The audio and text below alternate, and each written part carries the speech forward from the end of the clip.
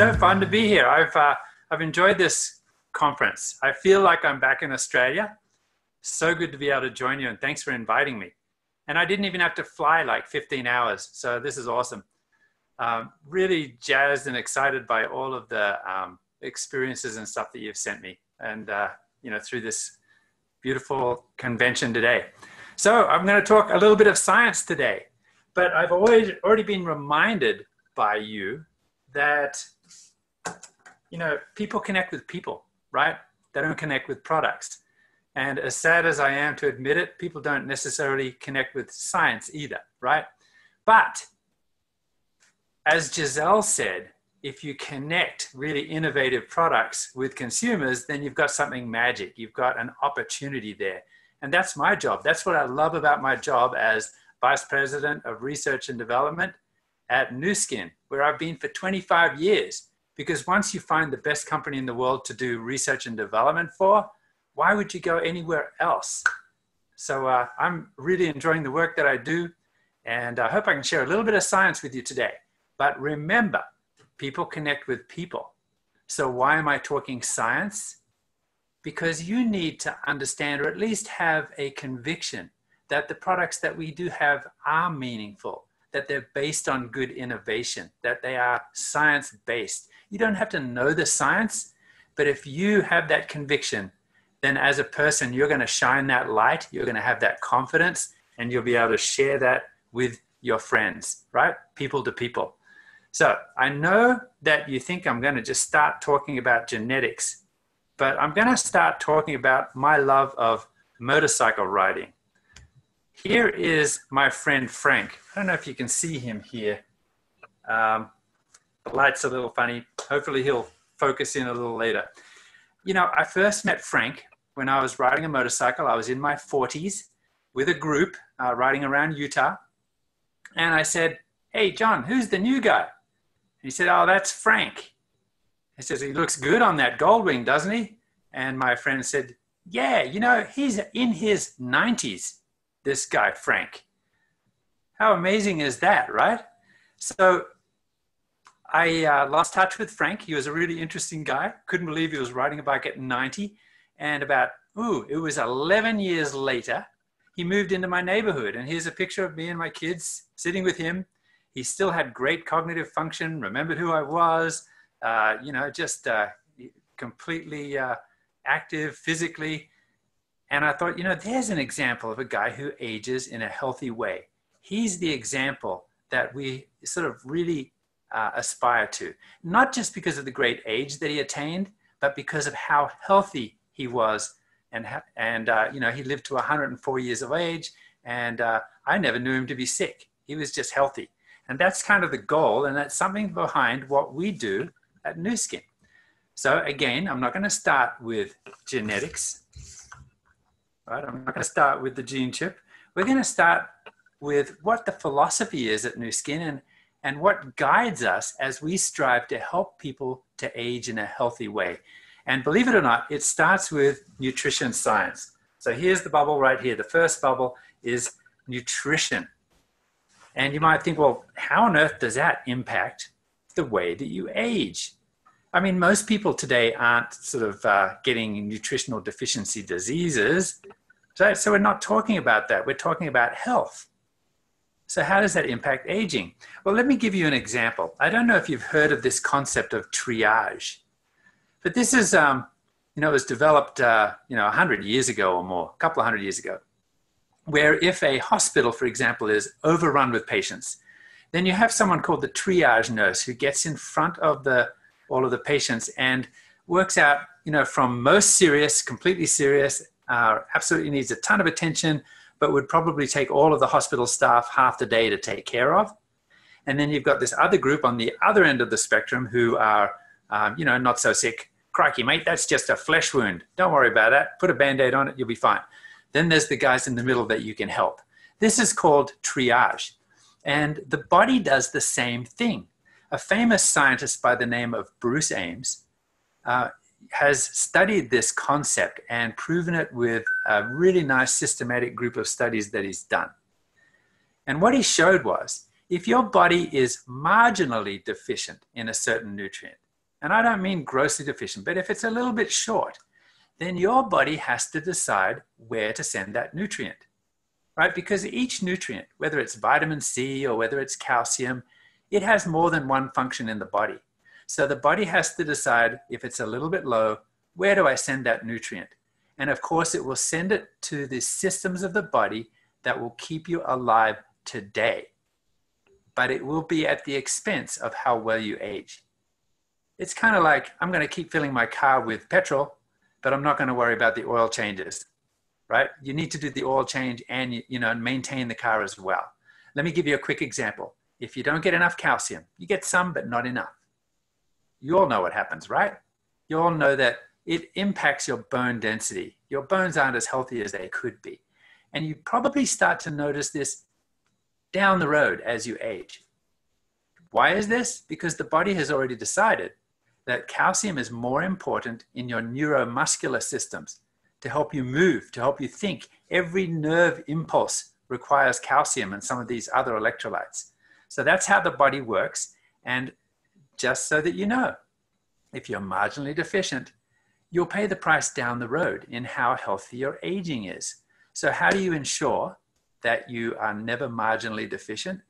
Eat a healthy diet, live a good lifestyle, and just for insurance, this is why we produce these amazing products like our Life Pack, which is a comprehensive nutritional formula, right? Provides the optimum amounts of the essential and beneficial nutrients that you need for health today, but also long-term health. So that's something that most people don't know. Now you know how to age healthy with nutrition. So what's the next thing that we focused on? And this is one area that, especially during the 80s and 90s, became a really popular area. People started to understand how important it was to get our antioxidant nutrition. So this was born in the science of free radical biology. This whole new way of looking at biology, which is that there are subatomic particles that can actually be biologically active, that they can damage cells like the DNA and the cell membranes and impact how healthy you age. So this became a great topic of research during the 90s. One of the founders of this area of research was Dr. Lester Packer. And Dr. Packer actually was on our scientific advisory board. We knew him for many years and contributed to the science and understanding that we had there. Now, to show you how dedicated we were to this area of science, we started to look not only at the obvious antioxidants like vitamin E and vitamin C, but some of these plant nutrients that we get that are like the pigments that we find in the plants, the carotenoids. So as you can see from this list here, lots of different forms of vitamin E. So this is an area, this is kind of interesting because, just when you think about vitamin E, most people think, oh, it's just one thing. There are a lot of traps for young players. We have a team of scientists at New Skin, about 30 PhDs, about 75 scientists overall. The PhDs consist of nutritionists and exercise physiologists, experts in free radical biology and these areas so that we can understand, well, there's more than one form of vitamin E. There are about 8 forms at least in nature. And we also understand that the natural forms provided by nature are a little bit different from those that you would have to synthesize in a lab. So we know what to do and what levels are important, what the ratios are of these important molecules. So let me show you this other area of interest, and that is some of these natural antioxidants that many people don't even recognize as maybe a normal vitamin and mineral that you'd see on a list. Here are the carotenoids. These are the colors that are found in nature. These are amazing molecules because if you eat a diet rich in fruits and vegetables, you're going to have a lot of these in your body. They're going to sort of join up with the cell membranes of your body in every organ of your body and protect you from free radical damage and do other things, important functions in the body, which is really quite amazing since, again, you don't see this on the World Health Organization list of essential nutrients, but they're very important. And they could be considered a biomarker, or in other words, an indicator of how much fruits and vegetables you're eating. And there are tests that doctors can do. They can, take some blood or some tissue and, take it to the lab. And after a couple of weeks or a month or so and a few $1,000, you can find out, what the levels are like in your body. But we came across some technology a few years ago, which we have developed. And this is a technology that uses light to measure these carotenoids in the body. So now we have a non-invasive way of measuring. Now, Giselle also mentioned that not only should you have amazing products and you connect those with entrepreneurs for an amazing opportunity, but there's also an element of emotion. And I gotta confess once again that there's not too much emotion in science, right? I can present you with bar graphs and pie graphs, and I'm gonna do that in a minute too. I get emotional, but I'm sure most of you don't. But an emotional sort of impact will help people to change their lives. You may remember in Australia, when I was growing up as a teenager in the 70s and 80s, the way that the government got kids to stop smoking was with this campaign that was kiss a non-smoker and taste the difference. Remember that? Now that's obviously not a very scientific campaign. It was more emotional, but it had a much bigger impact than all the bar graphs about human health and statistical epidemiology, right? So this is what I love about the biophotonic scanner. You can scan someone. While you scan them, you have a conversation with them, and you can see where you stand in terms of your antioxidant score. Now, this is a representative of so many scans that we've done. Over 7 million scans here. Incredible, right? And you can see it's kind of this skewed bell curve. This is the kind of science that makes me kind of emotional, but probably not you.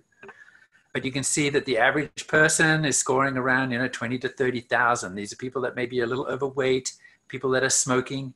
And this is, we've understood now from scanning over 7 million people and from looking at the scientific literature that there's a strong connection with the level of carotenoids and your lifestyle and your diet, just as we predicted.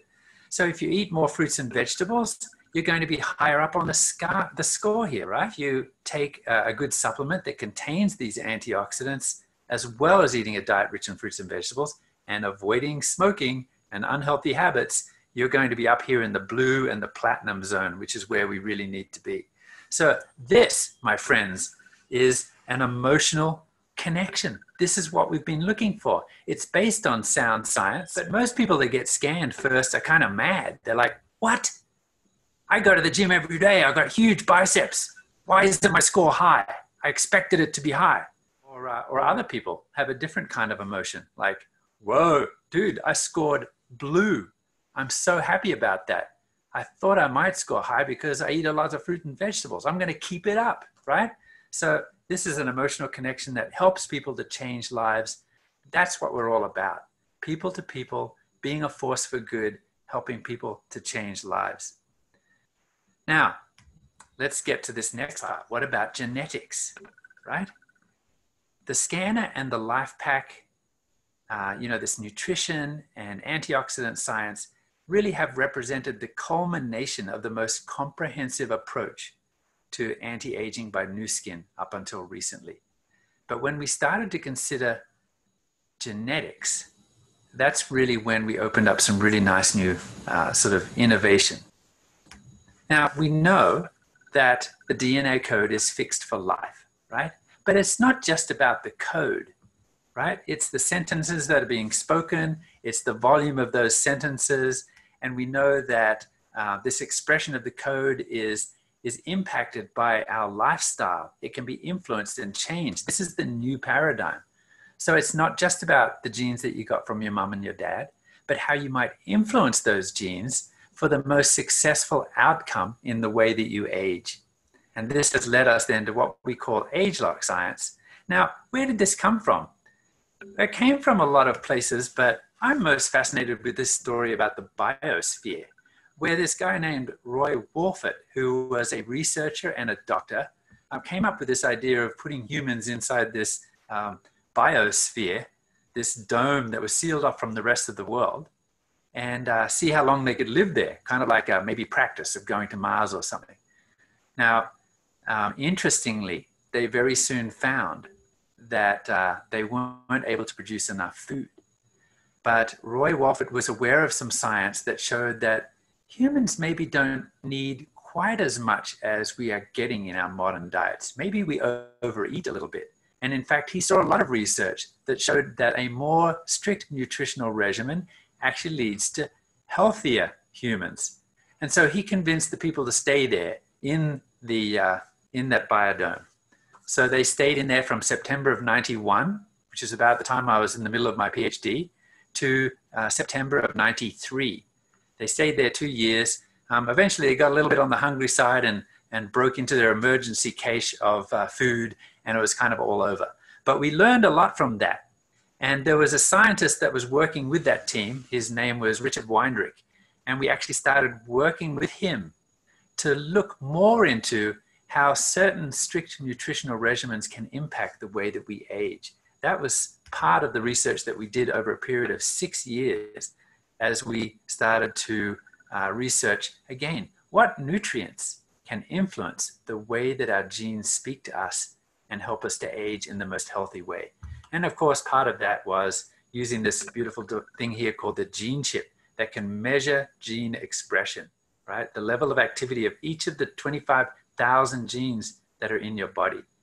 And I just want to tap the camera because so many incredible products have come through my screen today.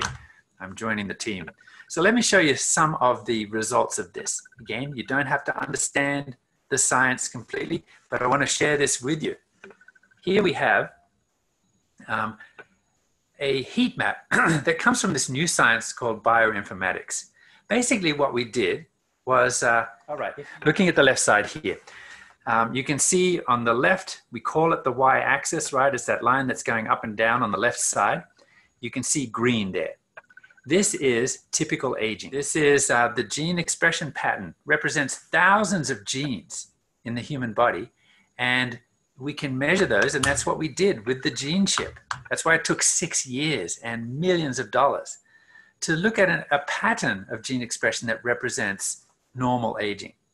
Now, I remember that I talked about strict dietary regimens that help you to sort of age in the best way possible, and that impacts your genes. So then looking again at that left side, you see orange and you see red. Now, orange represents healthy aging, right? It's this strict regimen. This is the best example that we could find of how you would age healthy, and that's the gene pattern that would, gene expression pattern that represents it. Have you noticed that it's kind of mixed up with the red, which is feeding ordinary people the Ageloc blend? Now, why is that mixed up there? Interestingly, there's this, again, this new statistical science. It's about big data, right? Because every gene chip has 40,000 data points. It's measuring all of those genes in the body and the level of expression. And imagine doing hundreds of experiments with all sorts of different nutrients. We're talking about, thousands of gene chips, which cost $500 each, by the way. This is a lot of time and a lot of research, right? And so bioinformatics is that statistical computer science that is able to do a rigorous statistical analysis of the differences that you see. And from the graph, you can see that the computer and the bioinformatics science could not tell the difference between healthy aging and those individuals that were fed the Ageloc blend. Isn't that amazing? And so you see 3 panels here that kind of represent different tissues in the body. So on the left, you see the brain, the right, the muscle, or the middle, the muscle, and the right, the heart. And you can see it's the same, that the computer is not able to differentiate between the Ageloc blend of ingredients and the healthy aging pattern of gene expression. Well, maybe you don't understand all of it, but hopefully you will get a passion that the science is there. Let's look at the next slide then. I'll move it across. And this is just a different way of looking at the same thing, okay? It's like getting a second opinion from the doctor. We went to a different bioinformaticist and we downloaded all of the raw data to this guy that was in Europe, who again does big data for biological data. And you can see 4 different kind of spheres here. So what you see is purple. That sphere, it's like 3-dimensional space. It's called principal component analysis. It's this branch of bioinformatics where, again, we want to make sure that there are no biases in the data, that there are no mistakes. And so this pulls it out and it says, yes, this is what, if you look at the purple, this represents sort of a young individual and their gene expression pattern. And now what does typical aging look like? That's that blue sort of cigar-shaped circle there in three-dimensional space. Now, the green is healthy aging. Again, this strict nutritional regimen that leads to the best possible way to age, which is associated with this gene expression pattern that is very unique. Now, when we fed the Ageloc blend, we were obviously looking to mimic exactly that green blimp right there. We got the red. So you can see it's not perfectly superimposable, but we were pretty darn excited about that because that's pretty close, right? It showed us that we were onto some really new, amazing innovation in Ageloc science. So I hope that helps you to understand this third area in the bubble, which is Ageloc science, gene expression science, right? So this is fairly topical. So let me share with you an article that I found in one of my wife's beauty and health magazines. This came out in October in Star magazine last year.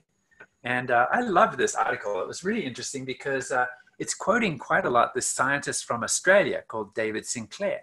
You may remember, if you guys are on top of the science, that he's the guy that discovered the impact of some natural compounds like resveratrol on epigenetics, or which is what we've been talking about in a way, which is impacting gene expression patterns.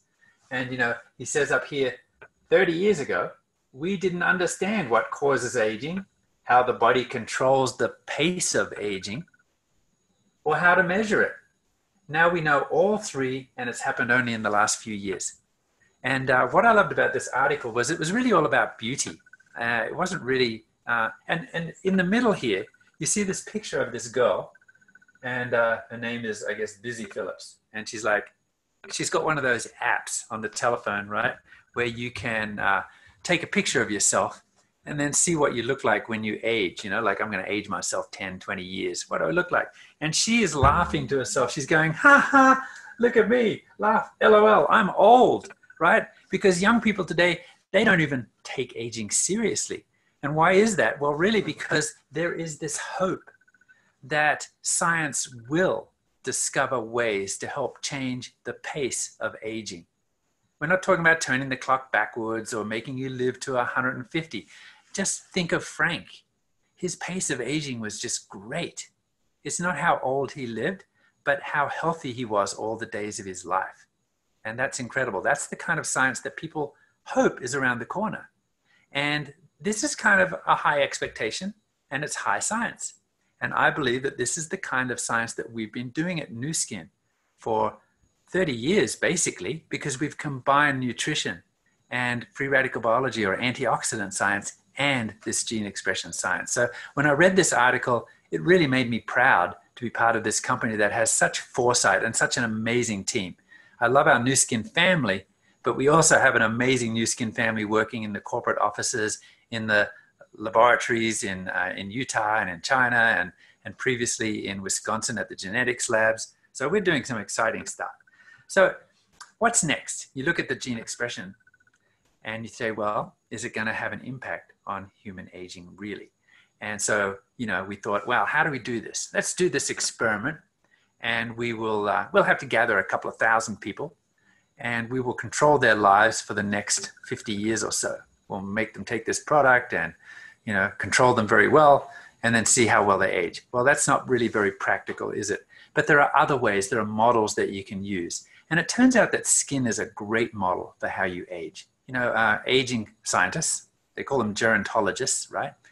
These guys can look at the human skin, the face, how it's aging, and they can tell really how fast your body is aging by how fast your skin is aging, because it's this big organ that represents the rest of the body. So we decided to find our favorite, really well-qualified dermatologists, contract research organizations that could do controlled studies for us. And the task was to take the Ageloc blend and see, you know, measure all sorts of parameters in the skin, challenge the skin a little bit, See how well it's holding up to the things that would normally try to push against you to maybe speed up the aging process, and see if we can change those parameters. So this slide here is one such study that we did, a clinical study. And you can see here on the top panel was without Ageloc Wiseband, and then below with youth, right? So the Ageloc blend. And this was where we challenged the skin with kind of like a little mini sunburn. And you can tell how well the body is able to push back against these aging kind of parameters by how much redness there was and how far outside the blue circle that redness went. And so this showed us, actually it was a great, I still remember the meeting that we had with the dermatologist after she did this study. She said, you know, we've achieved things like this before with topical things, but we've really never seen such an amazing impact on the skin with a product that you would take from the inside. And I think this is where the magic is, right, at Nu Skin, where we have these two areas. We've got skin, and we do that so well. And then we have also nutrition, wellness from the inside, and we do that so well. And it was Sandy and Blake and Steve that realized very early on, back in the early 90s, that even with the best skincare products, if you don't take care of your body from the inside, then your skin, your hair, your nails won't be as healthy and as young as they should look from the outside. I can't believe they thought of this so many years ago. But that gave birth to our first nutrition company. And those of you who have been with the company a long time, like Giselle, will know that it used to be called Interior Design Nutritionals. Because beauty comes from designing from the inside first. So this study just showed really nicely sort of the culmination of the gene expression research. And